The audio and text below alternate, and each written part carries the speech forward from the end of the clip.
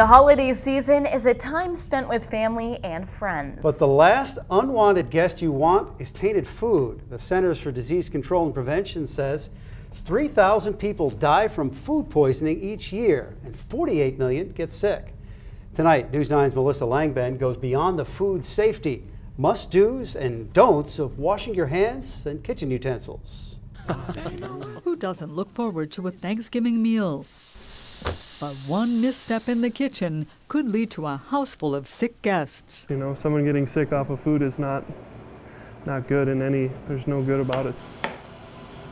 John Reinke is a culinary arts instructor at Wausau's North Central Technical College and doesn't take food safety lightly. So what is the most frightening food mistake he sees this time of year? Well, one of the biggest myths is thawing the turkey. You have to thaw your turkey in the refrigerator. Do not leave it out on the counter overnight. That is a very good way to get people sick. The U.S. Department of Agriculture recommends that you thaw a frozen turkey in the refrigerator for several days. Now, how long it will remain there depends on the weight of the bird.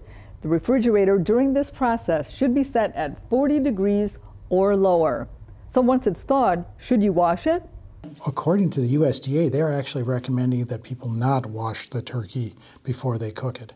Dale Grosskirth is a sanitation officer at the Marathon County Health Department. There's a lot of bacteria on the surface of the turkey, and as you're splashing the water over it, it can bounce as far as 3 feet away. Washing the turkey won't get rid of that bacteria, but cooking it will, if the meat reaches the recommended internal temperature of 165 degrees. The best thing to do is to invest in a thermometer. That's the only way that you can really know for sure that something is cooked all the way or to the right temperature.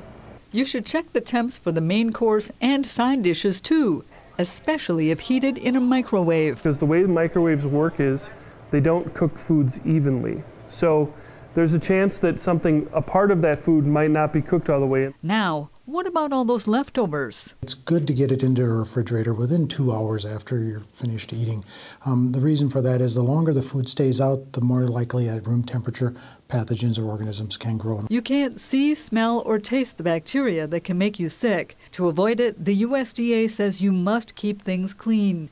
The experts recommend that you wash your hands often for at least 20 seconds, as well as utensils and cutting boards.